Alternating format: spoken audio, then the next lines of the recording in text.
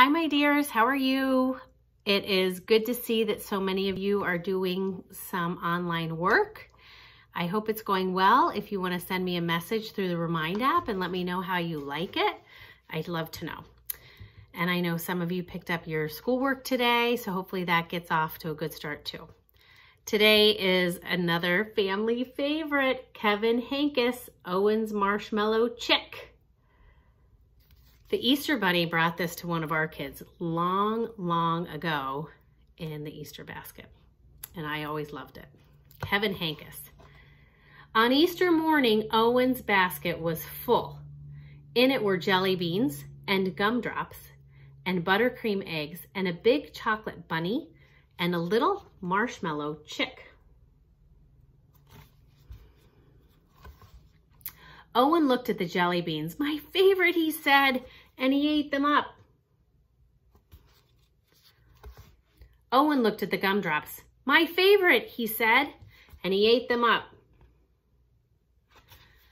I remember one Easter, Sarah was behind the couch eating chocolate, and somebody caught her back there and had my phone and videotaped it, and she's all covered with chocolate and Easter candy. And she looked up and she said, "Don't tell Mom." It's a great video. I hope I come up with it soon to see it.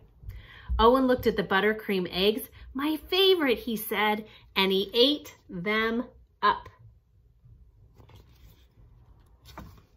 Owen looked at the chocolate bunny. "My favorite," he said, and he ate it up.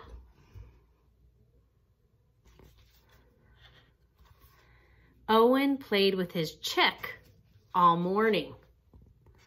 Look at it on his blanket. His blanket is the same color as the chick.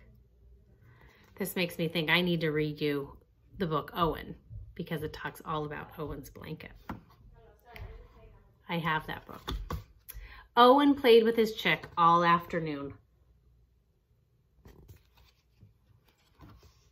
At bedtime, Owen put the chick on his shelf with his best toys. "My favorite," he said, and he kissed it goodnight.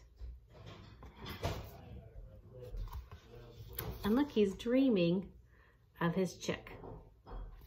That's it, Owen's Marshmellow Chick. I wanted to get you in the mood for Easter because it's coming. It's Wednesday, Easter's on Sunday.